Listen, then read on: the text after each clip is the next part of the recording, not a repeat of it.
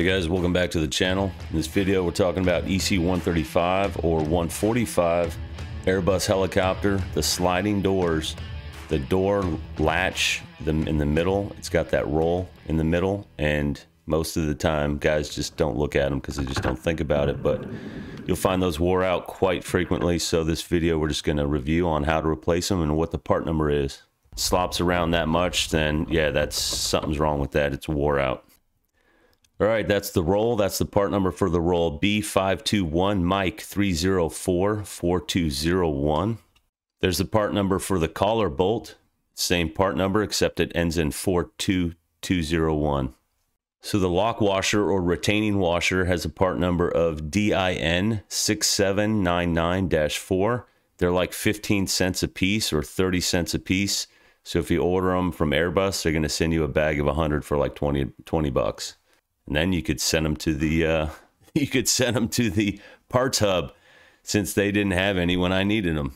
And anyway, we're going to go over how to find the part number real quick.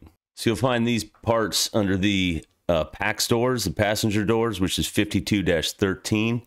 And it's, if you scroll all the way down, it's the lock assembly at the very bottom. This is in the EC135 IPC, and it's 52-13-20-01.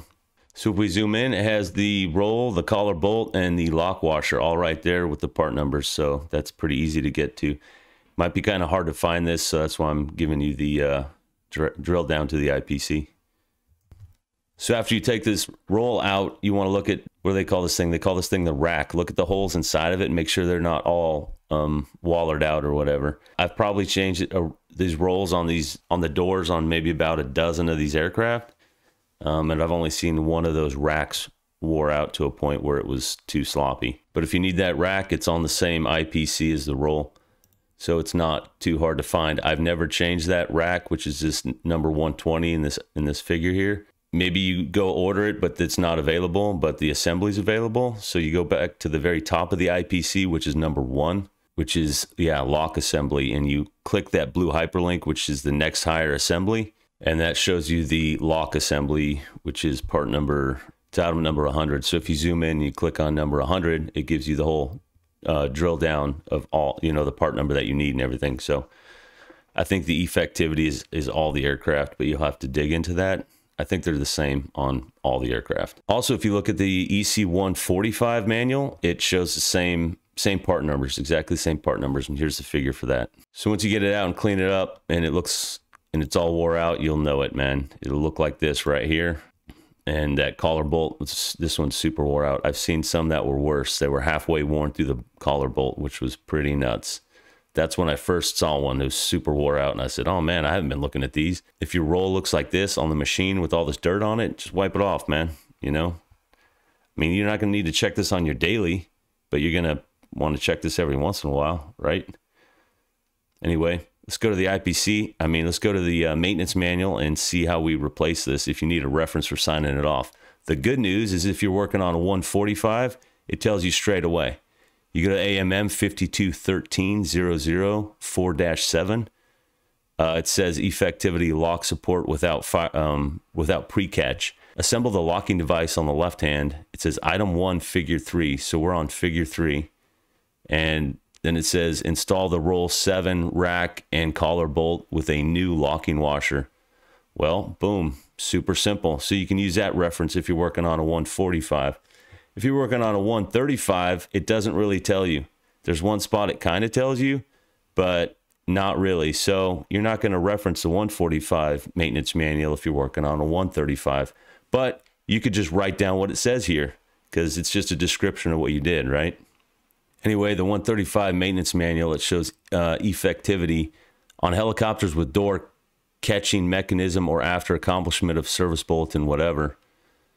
But if you look at the parts in the drawing, and he's got this spring and that, I don't know, bushing, and that collar bolt looks totally different. So and then it also calls out for CM, I don't even know what that is, CM 508, Nyko Protec 8132 by Nyko. Never heard of it. The doors I've seen, they don't have this spring on it and this door catching mechanism. So that's not really your reference you're going to sign it off under. So yeah, I would just go to the 145 manual and honestly just write down what it says. Pretty simple. I replaced the roll by removing the lock washer, collar bolt, and roll, and installed new parts in reverse order. Function check, satisfactory. I mean, it's not difficult, but there is no reference in the maintenance manual. Or maybe I missed it. Maybe you guys know where it is in the 135 manual, but this isn't really a big deal. It's not a big job. Anyway, let me know if I missed it. So once you put the new one on and you get a little bit of play, like that's not crazy play right there. You get a little bit of play. I wouldn't even worry about that. Like that's what the new one's going to look like. Anyway, keep it clean, you know, wipe it off every once in a while. Just a quick video on the door lock on an EC135 and a 145 for Airbus. Listen, if your helicopter's been in service for a minute and you have never looked at this, just go take a look at it, all right? It gets overlooked, that's all I'm saying. So appreciate you guys tuning in. I hope you found some value in the video. If you did, hit the like. And if you want to share it, get the word out to guys who work on these type of machines. This is kind of a niche video or a niche channel on YouTube. Just trying to spread the word to people who actually work on these machines.